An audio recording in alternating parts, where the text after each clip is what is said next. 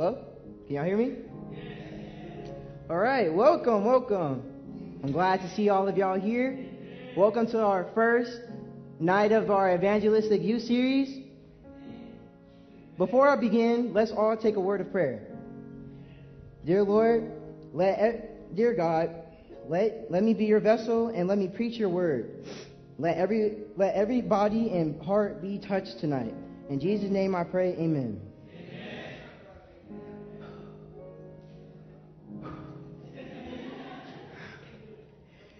The topic tonight is signs you cannot ignore and facing the future unafraid. Now, the story I'm about to tell you is very interesting to me. The story takes place in 1998 from New York. It's about a radio drama that the actors make so realistic that the listeners think it's actually taking place. It's about how an alien or a Martian invasion is taking place, and they're eating everybody up, and they panic in such a way of fear and panic. Some people commit suicide. They pack up all their stuff and they leave, and the Navy even had to cancel leaving their fleet from leaving the New York harbor to try to stop it. But by the time it was done, they realized that it was too late and that it wasn't real. The question of how the world will end has fascinated and frightened many throughout the centuries. Today, actually, there is a concern about global warming and how it will destroy life on Earth. Some fear that we will destroy ourselves with a nuclear war, or World War III, as most of us might say. Others think that we will run out of food and resources to sustain the world population growth. Others think we will die like the dinosaurs and get hit by a meteor. For a lot of us, that's a lot to take in.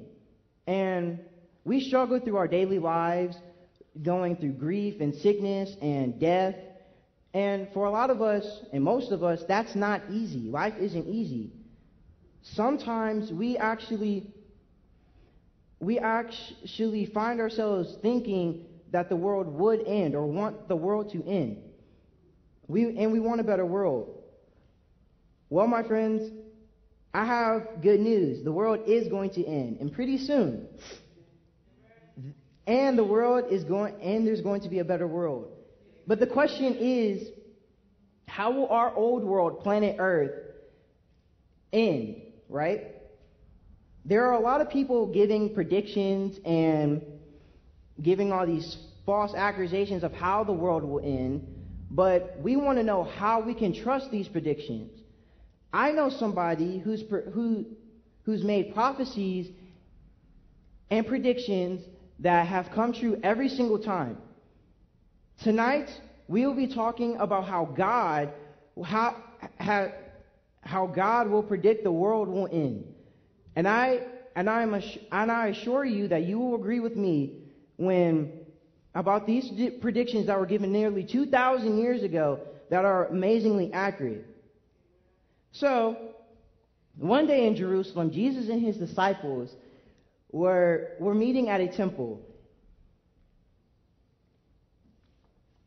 Gazing at the incredible temple, God made a startling statement to his disciples.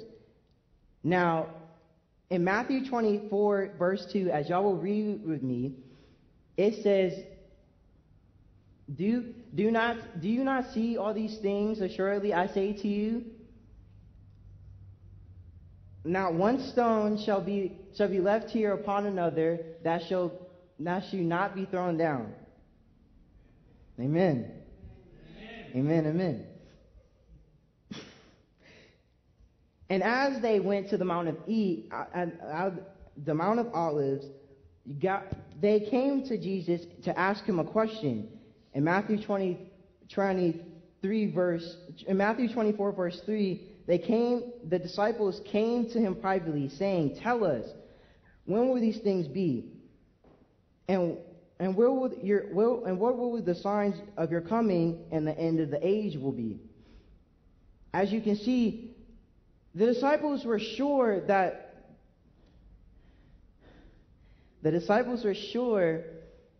Jerusalem and its temple are destined to last forever. But as we study the passage more carefully, Jesus speaks of two different events. One was the second coming.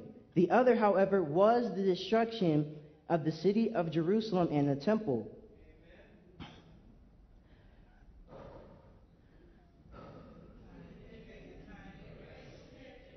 Bear with me.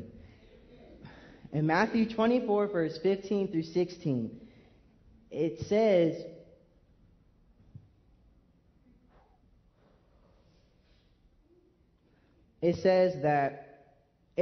"Therefore, when you shall see the abomination of desolation spoken by Daniel the prophet standing in the holy place, whoever reads, let him understand. Then let those who are in Judah flee to the mountains." Even Daniel the prophet had predicted that Jerusalem would be destroyed.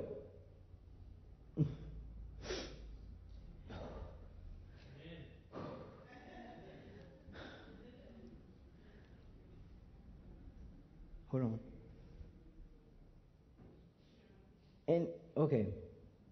In Matthew 24, verse 17 through 18, it says that let those who are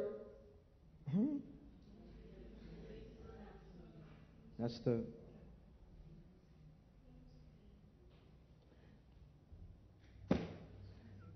let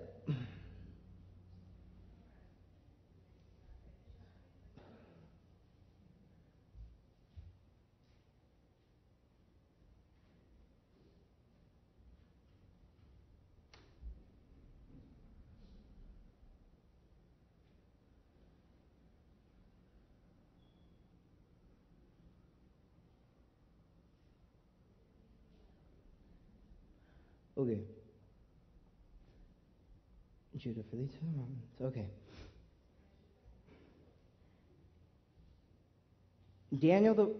Even Daniel the prophet had predicted that Jerusalem would be destroyed. In Matthew 24, verse 15 through 17, it says that let him who is on thy housetop not come down to take anything out of his house. And let him who is in the field not go back to get his clothes. In other words, he told us to flee for our lives. Even in Luke's account, in Luke 21:20.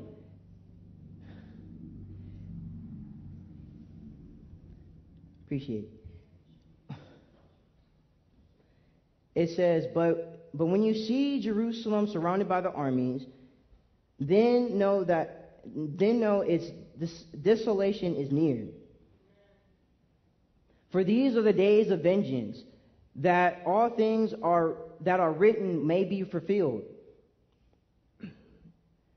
They will fall by the edge of the sword and be led away captive into all nations.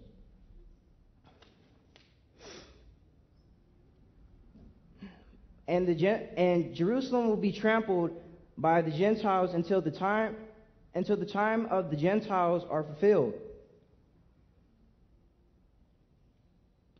In the year 666 AD, approximately 33 years after Jesus gave his prediction, the Roman armies, under the control of Cetus, the Roman governor, came down to put a rebellion that had broken out in Jerusalem. As they led the siege against the city, however,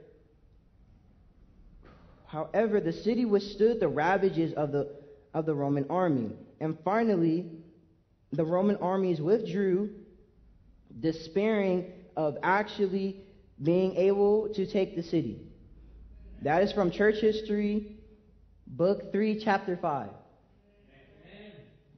You see, those who followed the instructions of Jesus fled the city and were saved from the slaughter of the inhabitants of the Roman army that was destroyed 4 years later. Approximately 1,100,000 were killed in this terrible siege in 70 A.D. This is a striking lesson of importance of studying and believing the prophecies.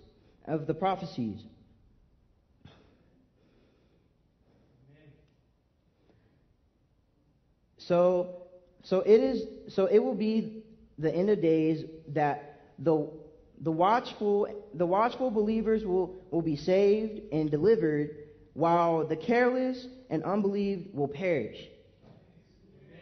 But what about the magnificent temple? Titus, the Roman general in charge of taking the city, had given orders to save the temple, but one of his soldiers threw a lit torch in a door in the temple, and the temple became a flaming inferno.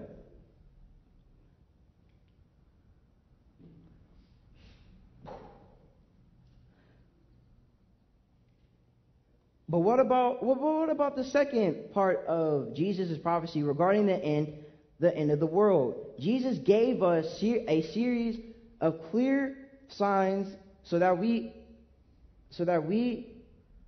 can know when that time is near. Let us look at the first sign: political strife and conflict.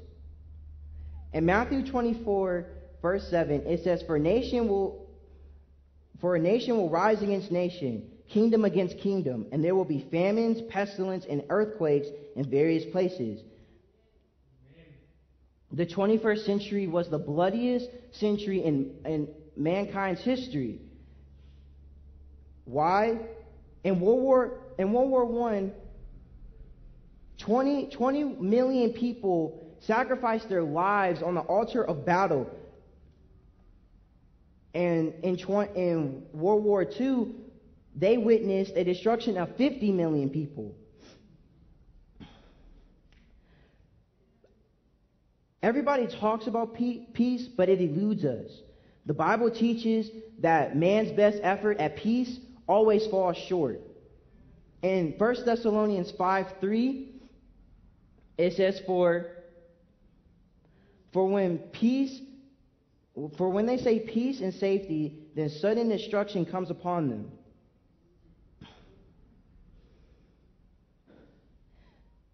The global war against terror has again rewritten the rules. All the disarmative treaties against nations will mean nothing if powerful weapons are in the hands of terrorists. But bloodshed is not the only sign of the last days. Jesus gives us another sign: famines. And in Matthew 24:7, Jesus literally says, there will be famines. And there are famines in many parts of the world. It is estimated that 57 million people will starve in this 1 year. That is 156,000 who will die each day of starvation. From the billions of people on planet Earth, 60% are malnourished. 20% will end up starving or die of starvation. Jesus said that that famines will be one of the signs of the end. Informed sources tells us that food outputs production worldwide famine, starvation, epidemics, and food war are unavoidable. But my question is, how are we going to feed the billions on our earth when 2/3 of it is but 2/3 of our population are starving. And Jesus describes the growing anxiety that causes these disasters in Luke 21:25 as upon the earth distress of nations with perplexity. Excuse me. The next sign that Jesus gives us has increased a lot today are pestilence.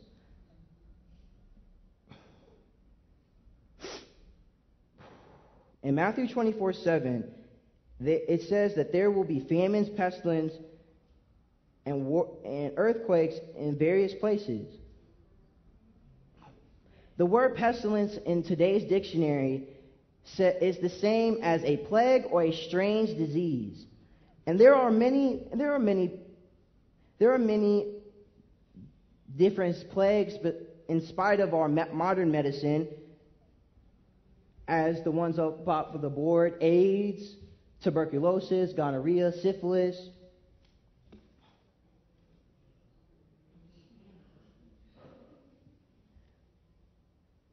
The World Health Organization estimates that AIDS deaths will more than double in the next 20 years or 2 decades.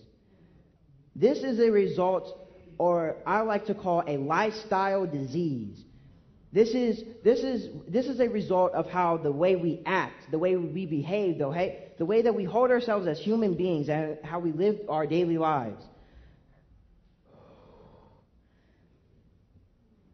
And it is, but perhaps the most troubling to me is the diseases that which we don't know that what causes it, or we don't have a known cure for it.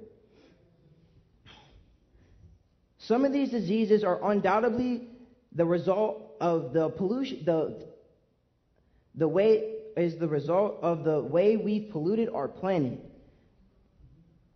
The Bible predicts that our world, or that planet Earth, will grow old in Isaiah 51:6. And God says, lift your eyes upon to the heavens and look beneath.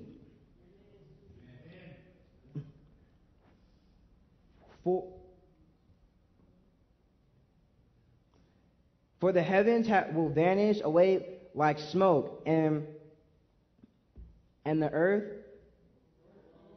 will grow like a garnet. What better description could be given to the sky and the earth as they deteriorate around us? The sky over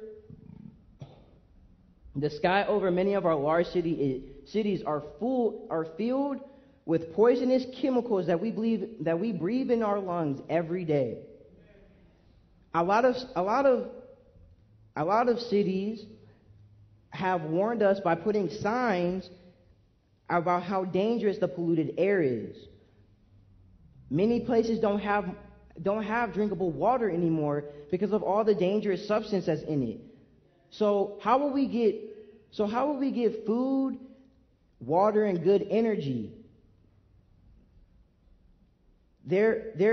With the world's rapid increasing in population, man faces serious problems in surviving on Earth.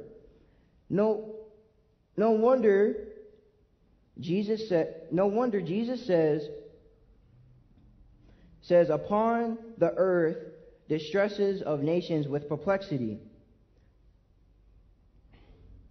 Jesus also says that there will be an increasing of earthquakes as well. In Matthew 24:7, it says there will be earthquakes in various places. There have been a massive number of earthquakes occurring. Each year we have 6,000 major earthquakes in the world.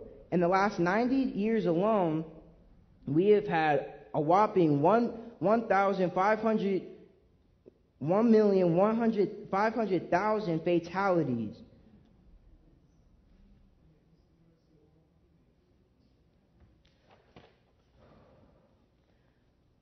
Luke 21,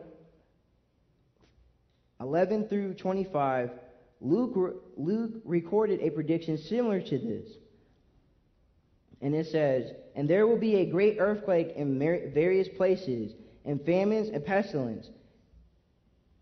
And there will be fearful sights and great signs from heaven. There will be signs in the sun, the moon, and in the stars. And on the earth, the stress of nations with perplexity. The sea and the waves are roaring." Notice how they say the seas and the waves are roaring. All over the world, we have extraordinary weather. We have typhoons, tidal waves, hurricanes, tsunamis, volcano eruptions, and hurricanes. And it takes a fearful toll on property and in our lives. The Bible gives another sign, the deterioration of morality. Jesus compares the conditions of the last days to Sodom and Gomorrah. The two cities were so sinful that God finally decided to destroy them with the fire from heaven. And Luke 17:28 through to 30, it says, "Likewise also it was in these days of Lot, even thus shall it not be the Son in the day when the Son of Man is revealed."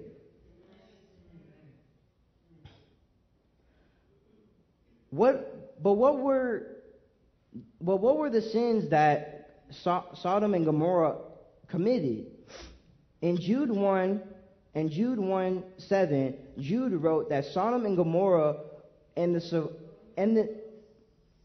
surrounding towns gave themselves up to sexual immorality and perversion. Paul, speaking of the moral conditions that characterize these cities, and said in Romans chapter 1, 26 through 27, even their women exchanged natural relations for unnatural ones. And in the same way, men abandoned their natural relationship with women and inflamed the lust of another. Men committed indecent acts with other men. And that is how the Bible predicts how society will end up in the time of days. In 2 Timothy 3, verses 2 through 5, it says, "People will become lovers of themselves, lovers of money, boastful, proud, abusive, disobedient of their parents, ungrateful, unholy, without love, unforgiving, slanderous, without self-control, brutal, lovers of the good, treacherous, rash, lovers of pleasure rather than lovers of God,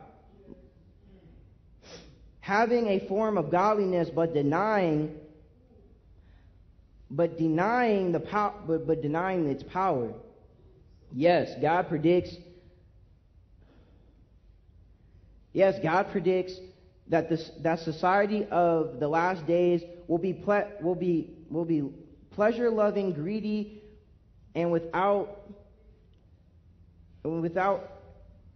ethical convictions. Scams and fraud will multiply.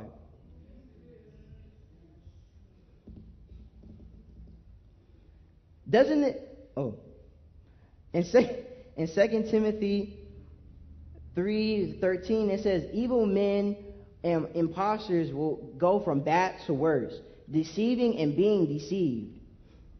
Doesn't this sound like the days that we are living in? And yet, this is another sign of the last days of the last days.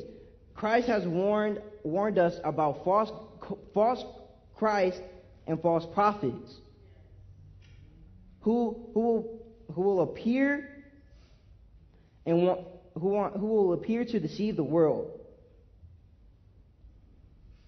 In Matthew 24:23 through 24, it says that then if anyone says to you, look, here is Christ, or there, do not believe. For false Christ and false prophets will rise and show great signs and wonders to deceive, if possible, even the elect. Today, the religious world is full of teachers leading us away from the Lord of the Word of God. Religion has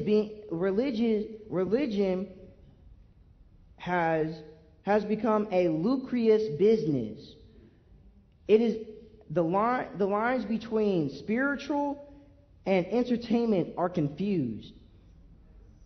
Many of us follow the most popular pastors or the ones who promises the most. We need as a community and as a church need to follow the Word of God.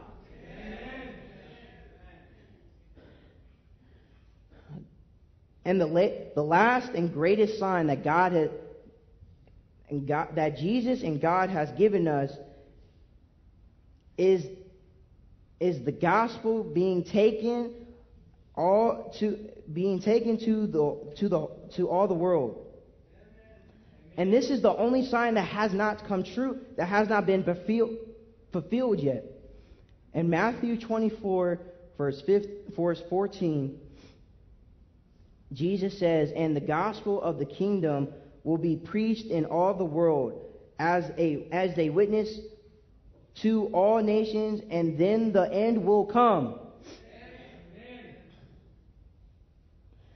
In the book of Revelation, we find that God describes the great proclamation. In Revelation 14:6, it says, then I saw another angel flying amidst the heaven, having the everlasting gospel preached to those who dwell on earth, to every nation, tribe, tongue, and people. Do you realize that you're seeing the fulfillment of this prophecy tonight in this very meeting?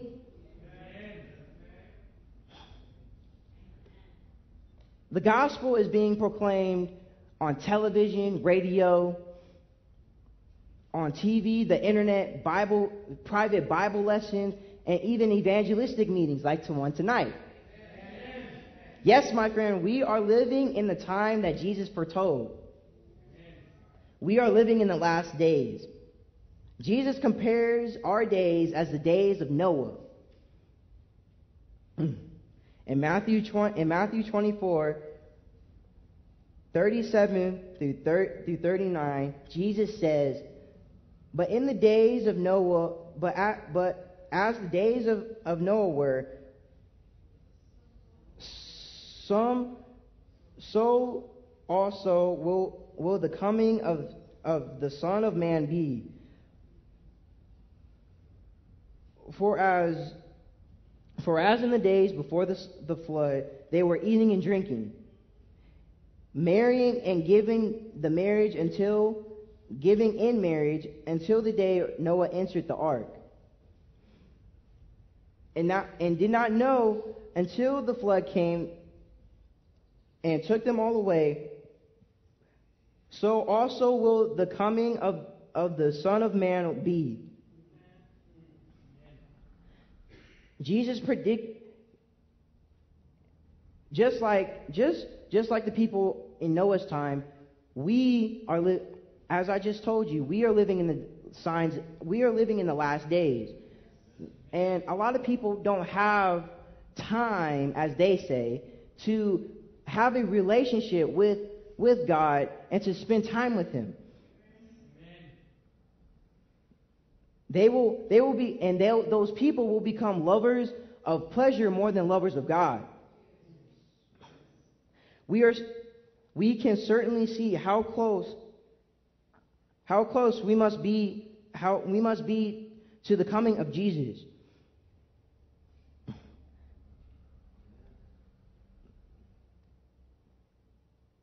Things now are just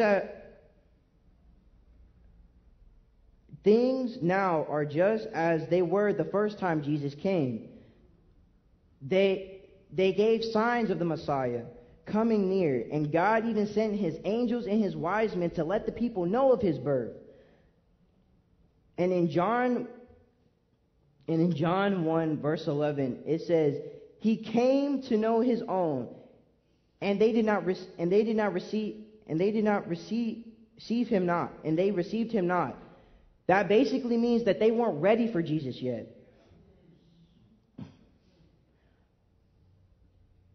He has given us all these signs that says that He is coming.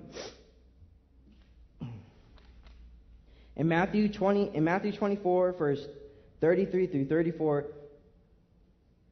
it says, when they come to see these things, know that it is near at the doors. And surely I say to you, this generation will no means pass away till these things have taken place. Amen.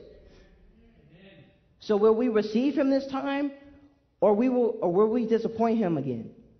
The hour is late, and the stakes are high, and there's no moment to lose. Sorry. Whew. This is a picture of the Central America steamboat that sailed from the New York harbor south to the Panama Canal. When it sprung a leak, the captain of a nearby rescue ship sent out a message saying, "What's amiss?" or "What is wrong?" as they saw the distress signal from the steamboat. The captain of the steamboat said, "We are in bad need of repair, and we are going down. Lie by till morning." The would-be rescuer could see the steamboat listing in the water and reply, let me take your passengers aboard right now. It's safe." But again, the steamboat captain replied, "Lie by till morning."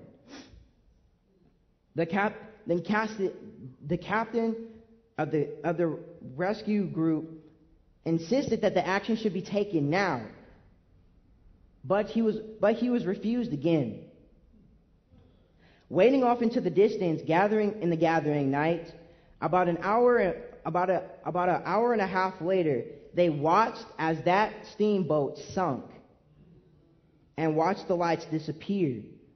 The boat was gone, and all aboard perished. See, to wait may result in an internal loss. The captain of the Central America thought there was no problem in waiting until morning.